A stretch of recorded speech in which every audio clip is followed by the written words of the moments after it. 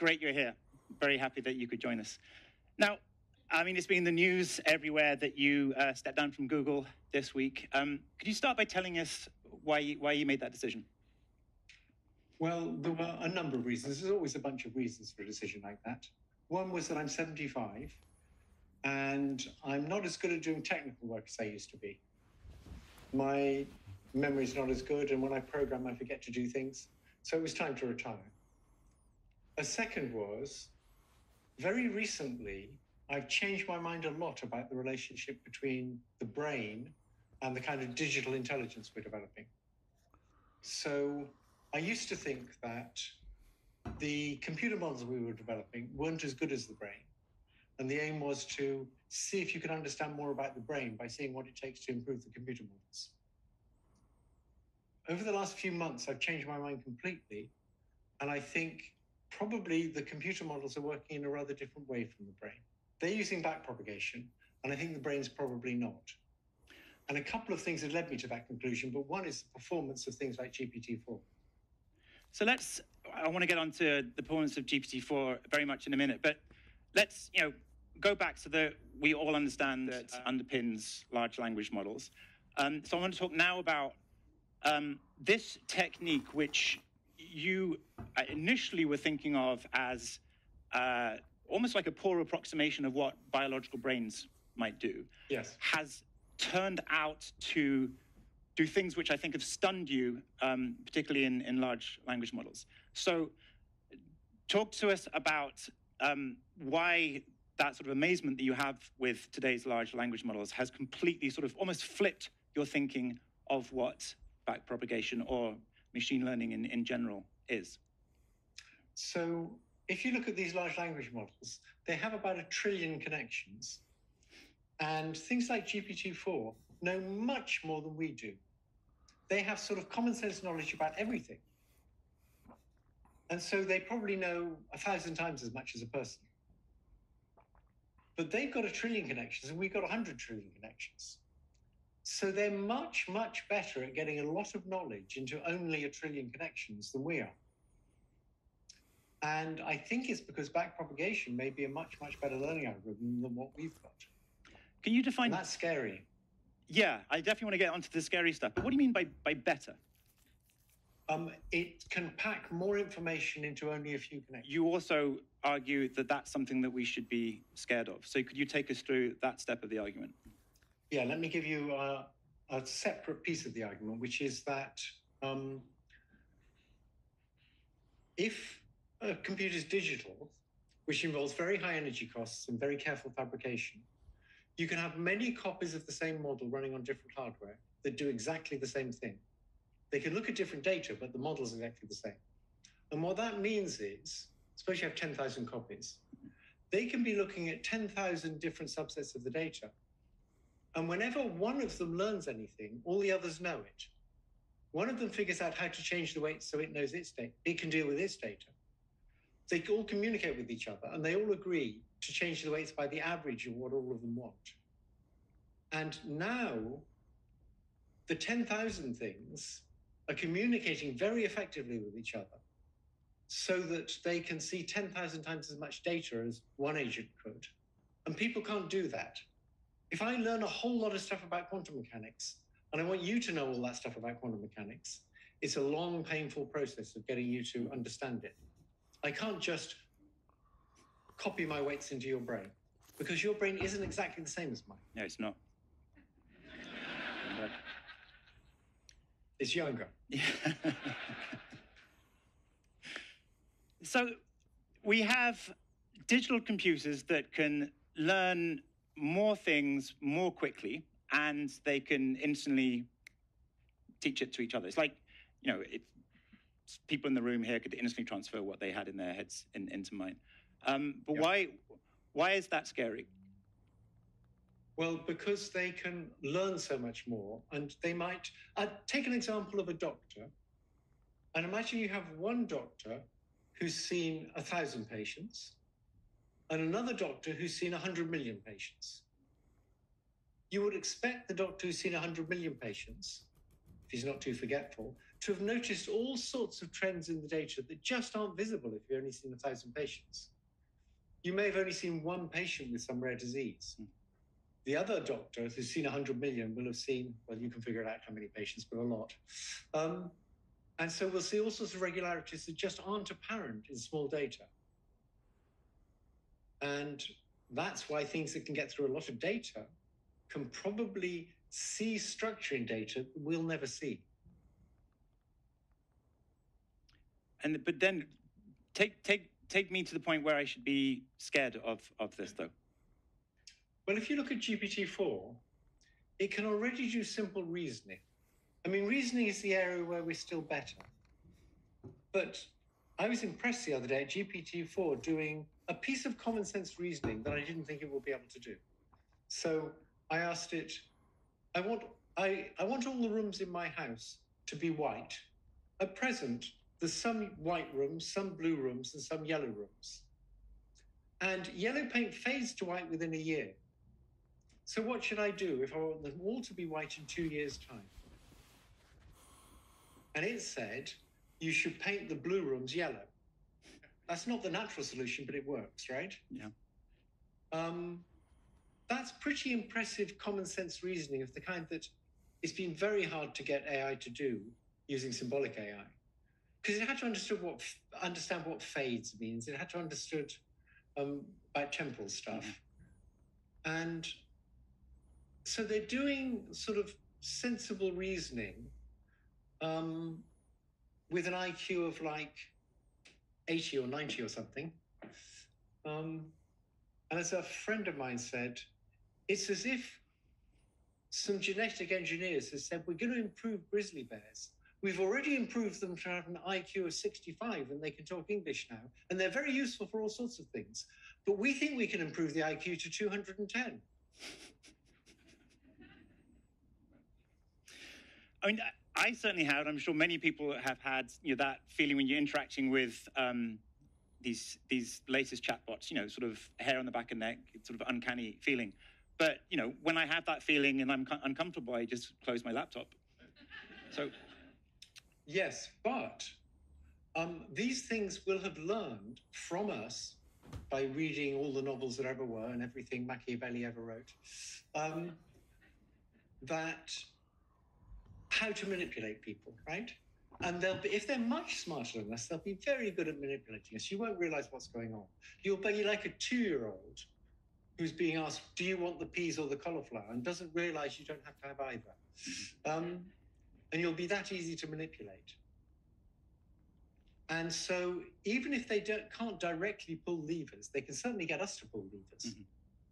It turns out if you can manipulate people, you can invade a building in Washington without ever going there yourself. Very good. Yeah. So is that, I mean, if there were, okay, this is a very hypothetical world, but if there were no bad actors, people with bad intentions, would we be safe? I don't know. We'd be safer than in a world where people have bad intentions and where the political system is so broken that we can't even decide not to give assault rifles to teenage boys. Climate change, where you could say, if you've got half a brain, you'd stop burning carbon. Yeah. It's clear what you should do about it. It's clear that that's painful, but has to be done. I don't know of any solution like that to stop these things taking over from us. What we really want, I don't think we're going to stop developing them because they're so useful. They'll be incredibly useful in medicine and in everything else. So I don't think there's much chance of stopping development. What we want is some way of making sure that even if they're smarter than us, they're going to do things that are beneficial for us. That's called the alignment problem. But we need to try and do that in a world where there's bad actors who want to build robot soldiers that kill people. And it seems very hard to me. So I'm sorry, I'm sounding the alarm and saying we have to worry about this. And I wish I had a nice, simple solution I could push, but I don't. But I think it's very important that people get together and think hard about it and see whether there is a solution. It's not clear there is a solution. So, I mean, talk to us about that. I mean, you spent your career, on the technicalities of this technology. Is there no technical fix? Why can we not build in guardrails or make them worse at learning, or restrict the way that they can communicate, if those are the two strings of your argument? I mean, we're trying to do all sorts of guardrails. But suppose they did get really smart. And these things can program, right? They can write programs. And suppose you give them the ability to execute those programs, which we'll certainly do.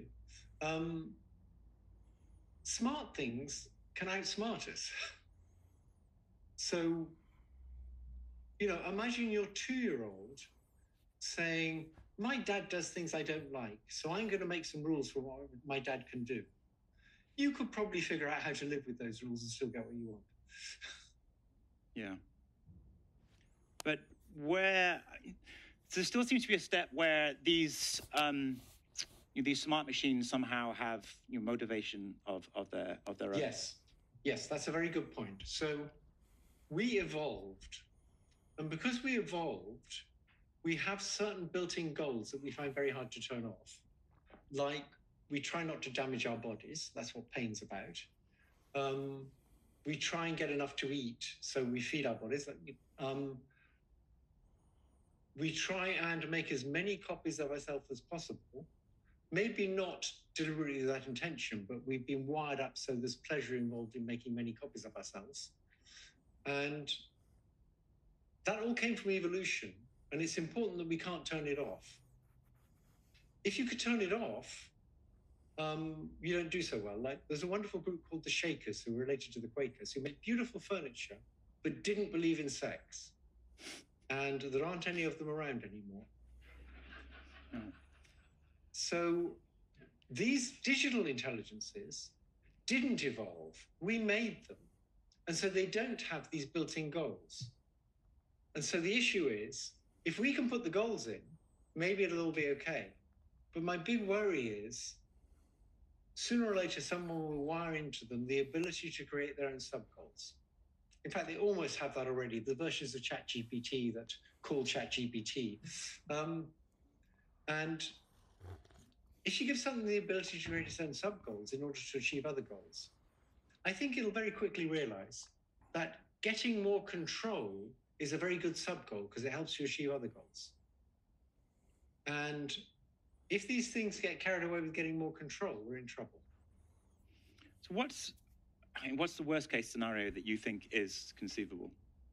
Oh, I think it's quite conceivable that humanity is just a passing phase in the evolution of intelligence.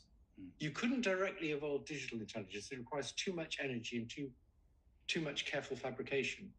You need biological intelligence to evolve so that it can create digital intelligence. The digital intelligence can then absorb everything people ever wrote in a fairly slow way, which is what ChatGPT's been doing. But then it can start getting direct experience of the world and learn much faster. And it may keep us around for a while to keep the power stations running, but after that, maybe not. So the good news is we figured out how to build beings that are immortal. So these digital intelligences, when a piece of hardware dies, they don't die. If you've got the weights stored in some medium and you can find another piece of hardware that can run the same instructions, then you can bring it to life again.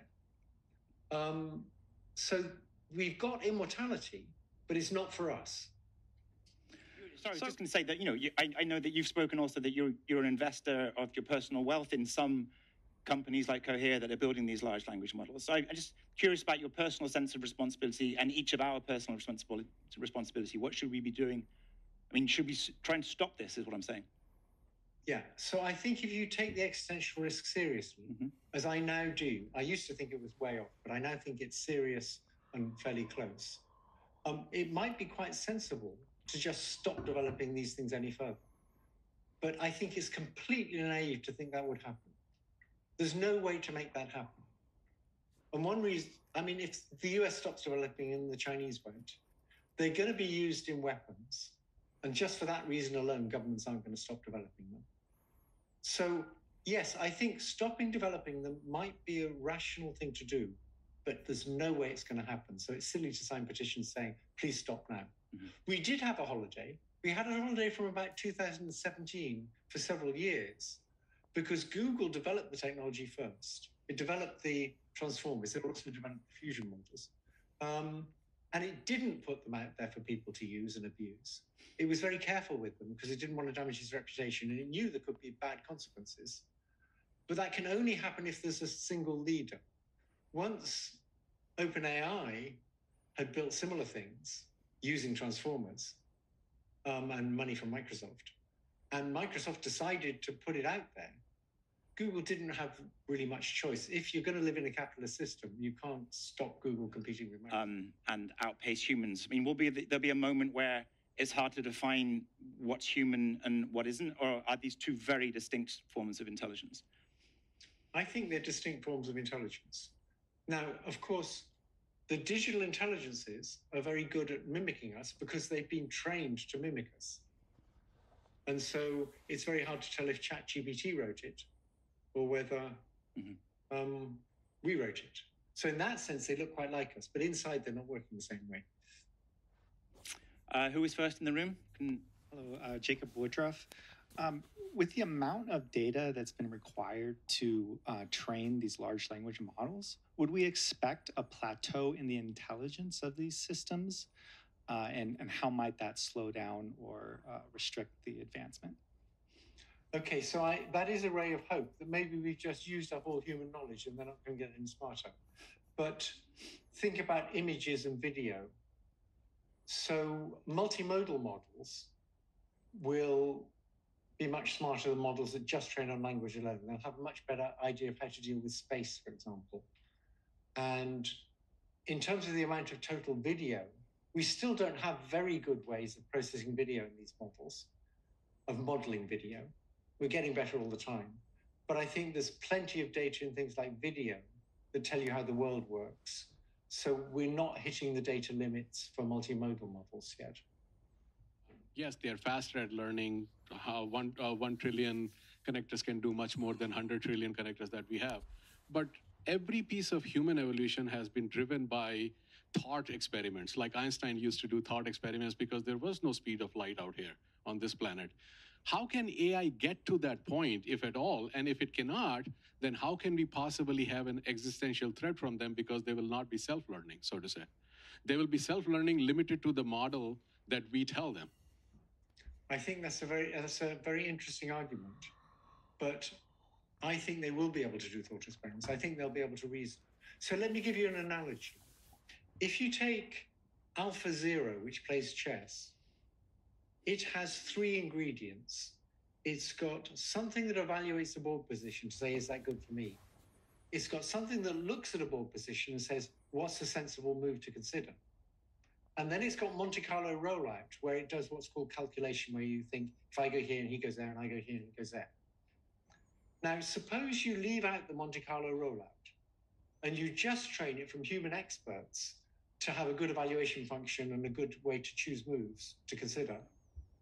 It still plays a pretty good game of chess. And I think that's what we've got with the chatbots. And we haven't got them doing internal reasoning, but that will come. And once they start doing internal reasoning to check for the consistency between the different things they believe, then they'll get much smarter and they will be able to do thought experiments. And one reason they haven't got this internal reasoning is because they've been trained from inconsistent data. And so it's very hard for them to do reasoning because they've been trained on all these inconsistent beliefs. And I think they're going to have to be trained so they say, you know, if I have this ideology, then this is true. And if I have that ideology, then that is true. And once they're trained like that, within an ideology, they're going to be able to try and get consistency.